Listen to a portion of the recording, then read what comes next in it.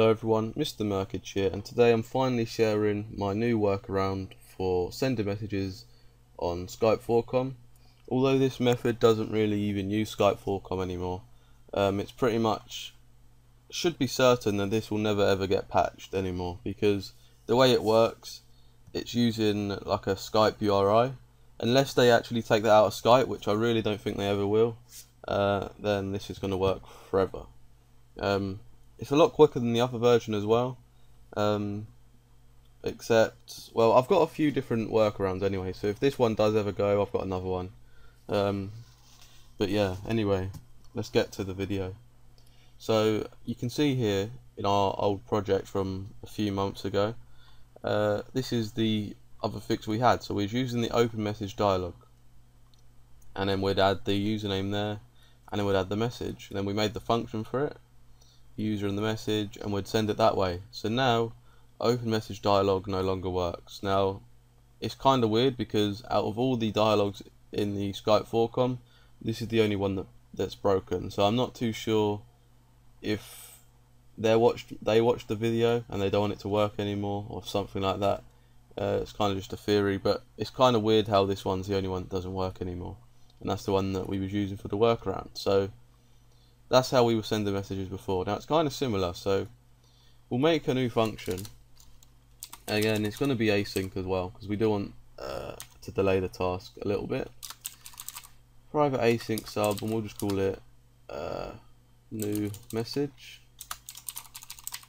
And again, we can have the same user as a string, it doesn't change, and the message as a string as well, just like that. Now what we actually want to do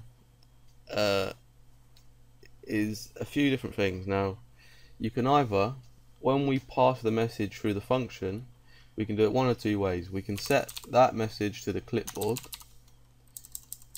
and the reason we do that, we'll set the message to the clipboard, and then what we'll do is we'll simulate us pressing Ctrl V to actually like paste the message once we've copied it.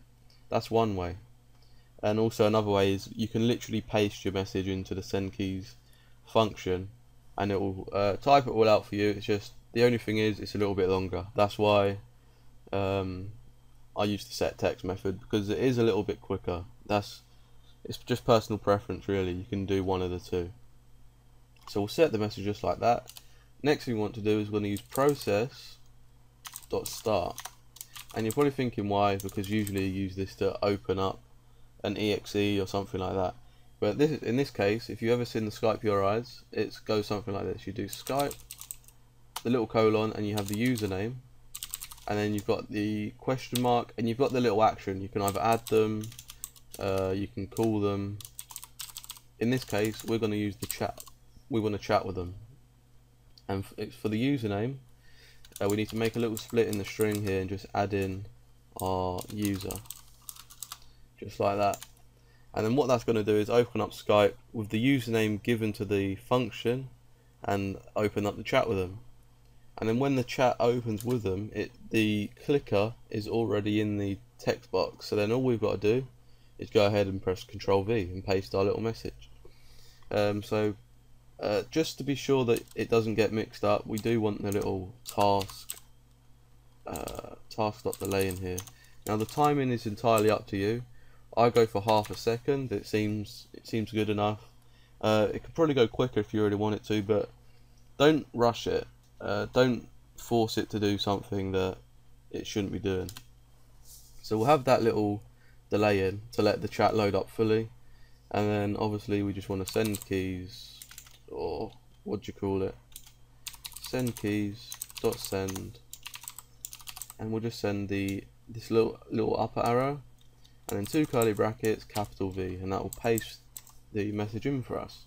Now of course, the other thing I was telling you about, all you could do is in here is take this away and just put the message in, and what it will do is it will press every key in the message in the chat box. But again, that's kind of slow, so I don't really recommend it for speed, in terms of speed. So again, after that you press Ctrl V. Again, we'll have another task dot delay for another half a second, and after that now that the message is in the text box, we need to send it. So we obviously need to press enter, and to do that, 2 curly brackets, and in capitals we just type enter, and that's it. That's all it's going to be. So we're going to start that up, and actually we're not going to start that up because we didn't add it onto anything. So what we'll do is we'll get a clear page.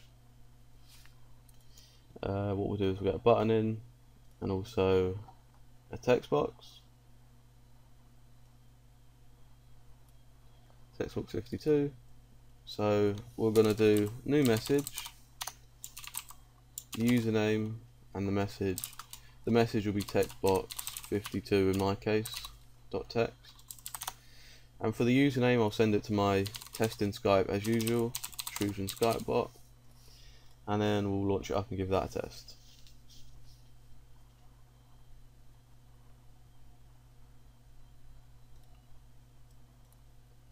So I'll allow that access.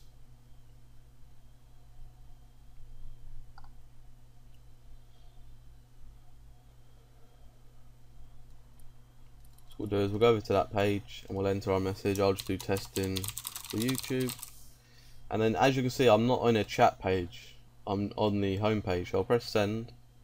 It opens the chat, waits for a second, paste the message in, and now the message is sent.